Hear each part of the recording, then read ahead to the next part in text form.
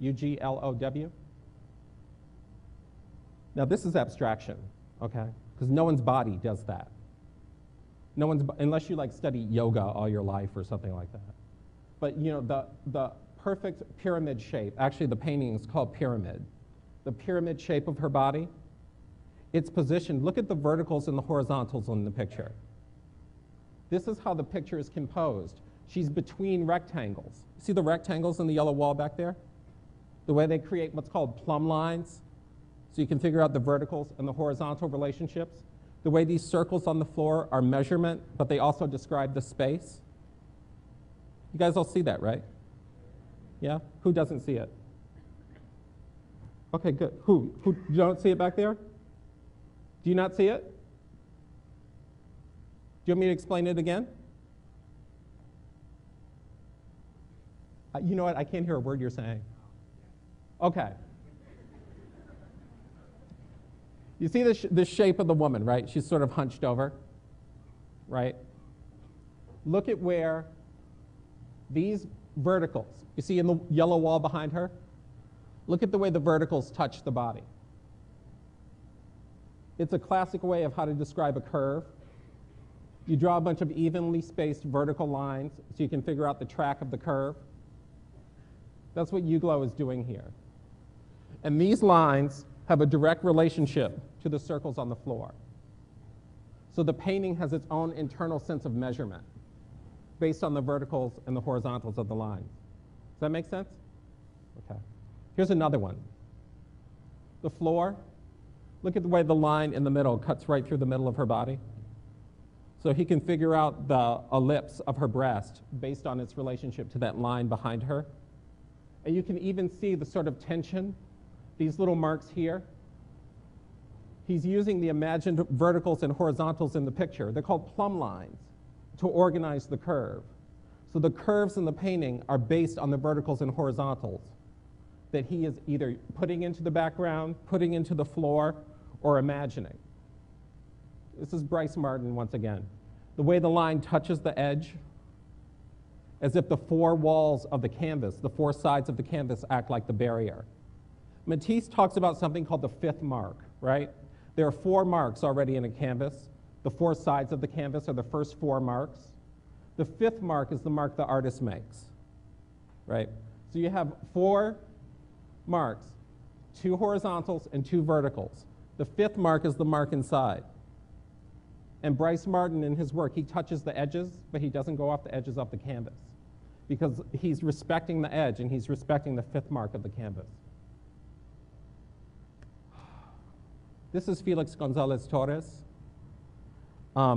If any of you have the opportunity to go to Venice in the next month, hey, it could happen. You know what I mean? Let's talk about abundance. Let's talk about the things we can have. Let's not talk about the things we can't have, okay? So if any of you get the chance to go to Venice, Mr. Gonzalez Torres has the American Pavilion at the Venice Biennale. Mr. Gonzalez died of AIDS in 1989. This piece is called North. It's light bulbs in porcelain sockets suspended from the wall of the gallery to create a wall in between you and the other wall of the gallery, similar to a border, and it's called North. So if you're in South America, this might be the border between South and North America. Okay. Two more pieces by Gonzalez Torres. On my right is called Leaves of Grass for Walt Whitman. Here, this one is called Lover Boys. It's two strands of lights that share a socket, but the line falls in two pools on the floor. So the line, right, is expressed through these lights on the floor, but also they're two of the same thing. So it might talk about a same-sex pairing, and the piece is called Lover Boys. So he's using these very humble materials to express a relationship, just with light bulbs and sockets. Okay. Everybody talks about expressiveness of line, and I think that that's related to the character of the artist. Like you see artworks by artists and you recognize them because of their character, because of their hand, because of their signature. This is Bruce Nauman, and this is a neon sign where when it is activated, the two people are poking each other in the eye. And so it has a sense of movement and animation, but neon is Naumann's signature material. What's neon for? What's it used for? Signage. And what do signs do? They address you, right? They tell you to pay attention. So he's trying to tell you something about aggression here, and he's asking you to pay attention. And plus, it's really funny to watch these people poke each other in the eye. Okay. This is Keith Haring. Okay. And this is from, in New York, back when you could afford to live in New York. There used to be these subway walls that had, where posters were, and people would rip them down, and there'd be like a black material, so you could put posters up. And Keith Haring began to draw on these with these incredibly toxic, beautiful black permanent markers that they don't make anymore, right? So he developed this style of drawing that's based on the marker and based on graffiti, but he's able to express all these different ideas with a limited number of symbols and a limited number of gestures. So he's even able to make this idea about the crucifixion out of these very generalized symbols. This is Crumb, R. Crumb. These are blues musicians, and they're all done in his signature idiom. So every time you see a Crumb drawing, you would recognize it because of the way he creates texture, the flat color in the background, the sort of idea that color plus black will equal a shadow. And we'll talk a little bit more about color next week. Now this is Eva Hesse. Okay. Eva Hesse is probably the most important sculptor of the 20th century. Yeah. And she died of brain cancer when she was in her 30s. She was working with latex, sprayed fiberglass, all these different materials that were industrial materials that people didn't know very much about. So she's in there working without a respirator because no one knew that they were toxic. But in addition to her sculpting life, she had these very amazing abstract drawings of the forms that she was making. So she could imagine these forms in 3 dimensions in drawing. On the right, over there, is her sculpture that was installed at her only solo show at the Stable Gallery in New York. And these are drawings based on that sculpture. So you can see how she's working with the idea of something inside of something else, something that turns into something else. All these things are at work in her drawings, and then they're expressed in her sculpture. Some of the different ways line is used. Talk about contour, cross-hatching. And what these do is they help build texture, create mass, and build forms. This is Sargent. Okay. He's pretty good. Okay. He's not my favorite, but he's pretty good. We all know who my favorite is. But you look at the way the contour here, the strength of this line here, gives the weight of the body. And the way the frenetic activity in the background, that sort of cross-hatching in the background starts to build up form, right? You can really see the cross-hatching at work in Van Gogh. Van Gogh is drawing with a reed pen, which is like one of those pens that you dip in ink and you draw with. So it has a very short duration, the mark. Because the duration of the mark is so short, he's got to work very quickly to build this kind of form. And you can see how all the marks are netted together to create mass. And the more the marks are netted together, the more form is created. Look at the amount of space in that drawing.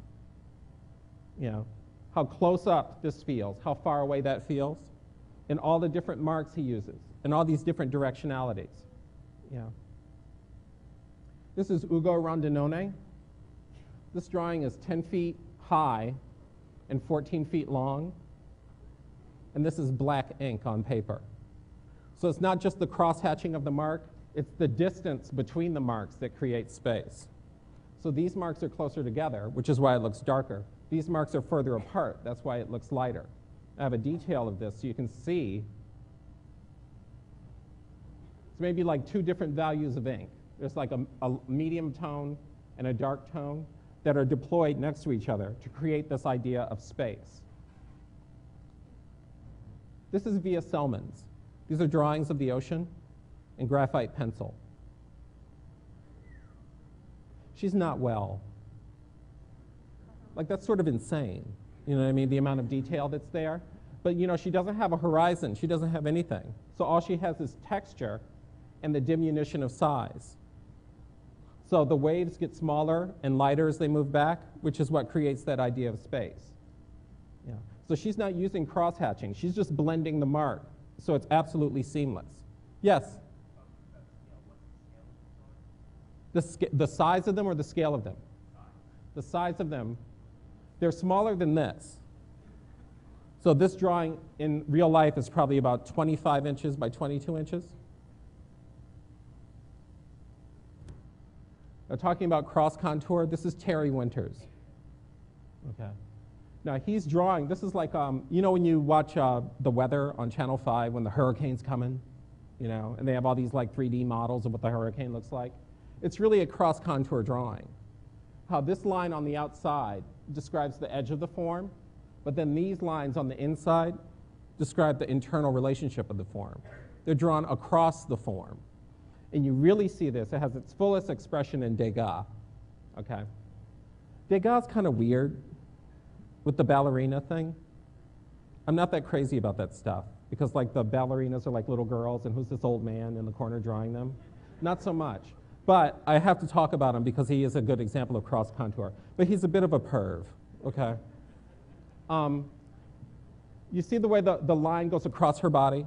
The texture of the mark goes across her body instead of just on the outside. It goes across her bum, not just around her bum. So he's drawing across the form in order to make a fuller relationship. Now this is Giacometti. And Giacometti is one of my favorite artists because nobody liked to correct a mistake more than Giacometti. Yeah, you can see him. He's like, is it this line? Is it this line? Is it this line? Maybe it's this line. Oh, well, it's all the lines together. You know, so he's building this form out of these concatenations of lines. After this aggregation of lines comes form. As these lines are built on top of each other, this starts to turn in space. And it's flat. You're just putting one line next to another line, next to another line, next to another line, and eventually it starts to turn in space. And that's the amazing thing about him, is that he's just trying to correct his mistakes. And in looking at it and in trying to correct it, he ends up developing form. Shape. Okay. Any questions about line? And the crowd went, what? What? No. No questions about line, man. Oh, you're very sweet. You get an A. Okay, shape. The last artist? Alberto Giacometti. There's a huge retrospective on him at the Museum of Modern Art 5 years ago. And there's a huge catalog up in the library. Huge. Shape is the result of a line closing on itself. Compositions can be thought of as an arrangement of shapes in the visual field. An arrangement of shapes in the visual field. Not an arrangement of things, not an arrangement of objects, an arrangement of shapes. Because we're talking about two-dimensional design here. All these shapes are flat. Even the light that's projected is flat. So we're talking about an arrangement of shapes in the visual field. The properties of shapes are outline and contour. And there's a very key difference between the two of them. A contour drawing expresses every facet of the shape. An outline is just the outer seaming of the shape. When you're in drawing class and you start drawing and you draw the outside of something, and your teacher says, draw it from the inside out, and you look at your teacher like she's smoking crack or something, you know, but that's what she's talking about. She's talking about drawing and looking at a form and drawing the front, the back, the middle, and the side of it all at the same time. And that's contour drawing. And this is a very good example. Kara, once again, that's the outline, right? Which one's the outline? No. This is the outline, right? Can you see Mickey's head? You see the outward shape of Mickey's head, right? That could be the shadow of a parking meter for all you know. You know what I mean? Yeah. But with Kara Walker, you have a sense of those legs coming forward. You have a sense of the body in 3 dimensions. And that's the difference between contour and outline. And I'm not saying that contour can't be interesting. I'm not saying that outline can't be interesting. Keith Haring makes